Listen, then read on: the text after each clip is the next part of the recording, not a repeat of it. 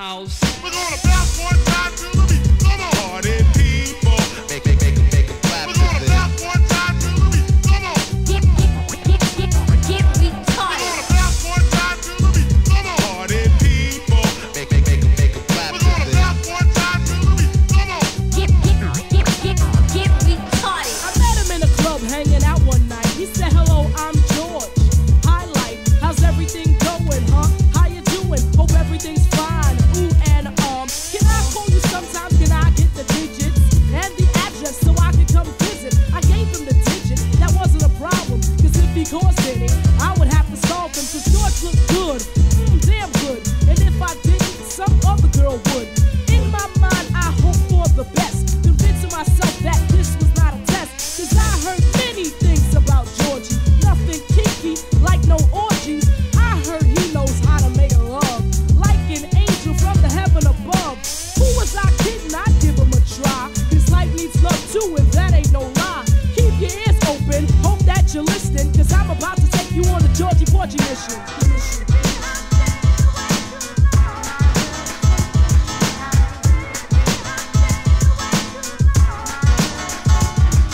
I gave him the number, I saw it in his eyes. She gave me the number, I'm surprised. Good conversation over the phone. He began to comfort me whenever I was alone. George was sweet, so nice and so neat. With any other guy, he didn't have to compete. George was mature, he made sure that he was the only man I'd ever adore. Girls, have you ever had a friend that you get with every now and then? I know for a fact George had a lot of girls spread out from state to state around the world. As long as he was smart and kept his girls in check, made sure I never saw them and showed me respect. He didn't have to be loyal like men should be. I don't care about the other girls, just be good to me. But if I ever saw one, that would be the end. He couldn't kick the storyline and she was just a friend. The girls I didn't care if I don't lie. See, cause Georgie was into making young girls cry.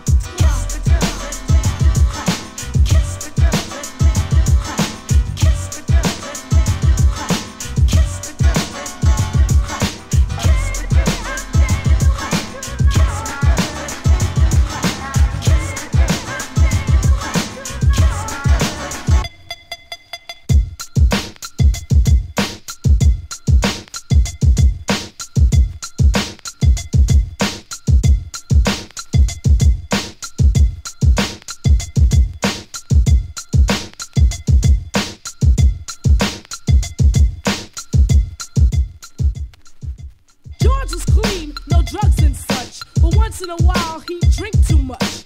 Hanging in the club where they played rockers, him and his friend drinking vodka. I was looking for him and I found him there with his clothes messed up and his up hair. I told him he was messing up, he wouldn't go far. He got mad and asked his friends for the keys to the car. I said, "Don't drive, use your head. Drive while you're drunk and you'll kill yourself dead." We began to argue, bad words were said. Then he got kicked out by some long-haired dread. Ran into the car as if in a hurry. He started the car, but his vision was blurry. He didn't care, he drove off into the night, riding for miles without his headlights. Georgie Porgy had too much on his mind. He was still young, yet running out of time. Last week he took tests and the doctor told him George had cancer in his lungs and his colon. See, when he was 12, he started smoking. Paid no attention when he started choking. Thoughts flashed through his head, there they stuck. To Georgie Porgy, crashed into a truck. I wish I would've told him how I liked him so much, how he made me feel with the slightest touch.